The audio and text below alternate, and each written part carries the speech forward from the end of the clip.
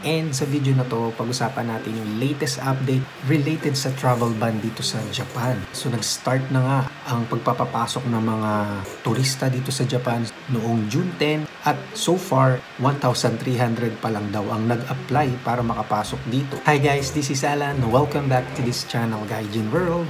More than 1,300 people have applied to travel to Japan on guided tours since the country restarted visa procedures to accept some leisure visitors from abroad a week ago as worries about the COVID-19 pandemic wane, a government agency said Friday. Ibig sabihin nito ay nag-apply pa lang pero hindi pa sila totally nakakapasok dito sa Japan. Dahil nga previously nabanggit ko na may mga misunderstandings or mga hindi pagkakaintindihan sa nirelease na guidelines para sa mga turistang papasok dito. Koichi Wada, who heads the Japan Tourism Agency, said at a press conference that over 300 applications have been received for June with around 1,000 from July onward. So ganun pala kababa pa yung papasok dito sa June. Yung mga nag-apply ay 300 pa lang, then yung 1,000 ay para sa pagpasok sa July.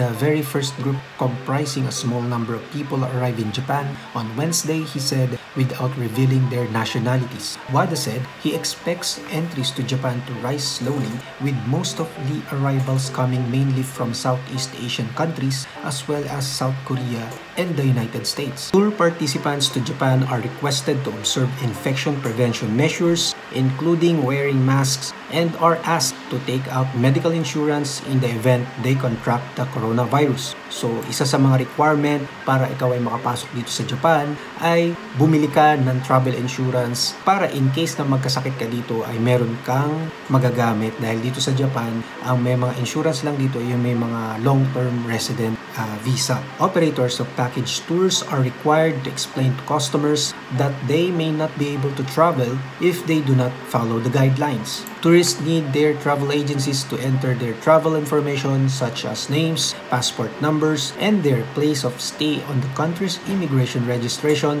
website before applying for and obtaining visas. On June 10, the Japanese government resumed procedures to accept foreign tourists, taking the initial step toward increasing inbound tourism for the first time in around 2 years. The relaxations are limited to people from 98 countries and regions deemed low risk for coronavirus transmission, including the United States, Britain, China, South Korea, Indonesia, and Thailand.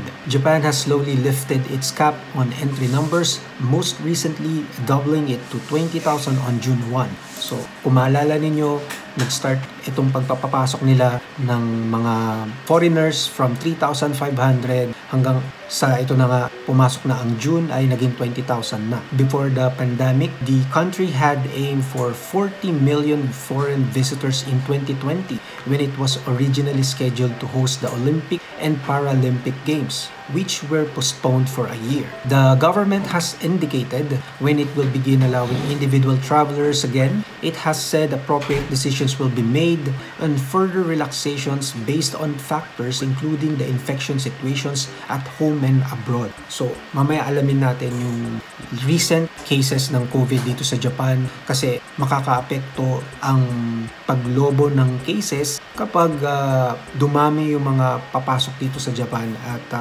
doon nila ibabase kung halimbawa magkakaroon na naman ng travel ban dito. Dahil nga sa lumalalang economy ng Japan ngayon, ay importante na makapagpapasok na sila ng mga turista dito para medyo sumiglag-sigla naman. Dahil pag ang yen ay bumagsak, ibig sabihin lahat ng presyo dito sa Japan, lahat ng mga consumer products ay magtataasan. And according pa rin sa GG Press, Japan to expand tourism campaigns scope nationwide.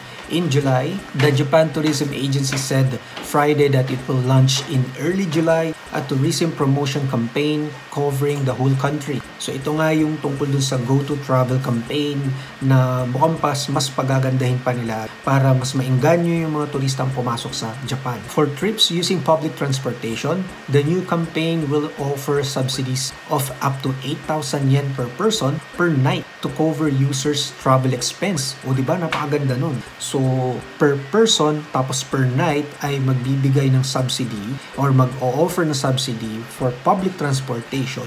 Itong campaign na ito, worth 8,000 yen. Ayan 8,000 yen per head, per night, para lang ma-cover yung expenses, travel expenses nung babiyahe. And provide a coupon worth 3,000 yen per person that can be used for shopping and dining out at travel destinations on weekdays. Malaki-laki na rin yan, 3,000 yen. So, 8,000 plus 3,000, meron ka ng ichimang 10 yen, diba? Na magagastos mo pag ikaw ay nag-travel dito. Currently, the Kenminwari travel discount scheme of the government applies to travel within a regional block.